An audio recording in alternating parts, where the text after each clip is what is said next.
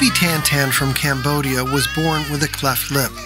For the first 2 months of her life, her parents tried to find help for their daughter. I asked my husband to post on Facebook, but there was no one there to help. People just said, "Take her to the hospital." But we did not have enough money even to buy food.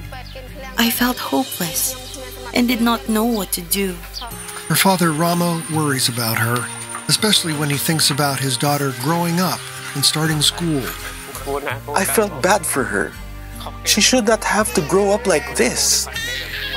I knew she would feel ashamed when she got older. 9-year-old Meng said she saw a picture of her baby sister even before she came home from the hospital.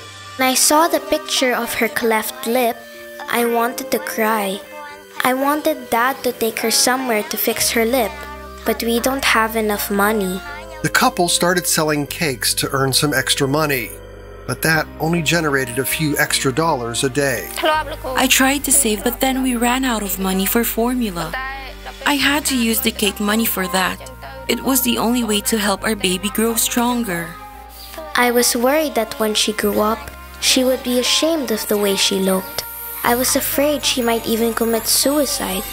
One day, someone told them about Operation Blessing. We arranged for Tantan to travel to the city and paid for her to receive free surgery to repair her cleft palate. After my daughter got the operation, she looked so beautiful. I was very happy and excited. Now she laughs and smiles, not like before. When I brought Tantan to visit my family, my sister said her lip looks so much better. She even told her neighbor, "My daughter looks beautiful now." When I saw how beautiful her lip looked, I wanted to kiss and hug her. I really love her. Thank you to all the people who helped us, and please keep helping Cambodian people.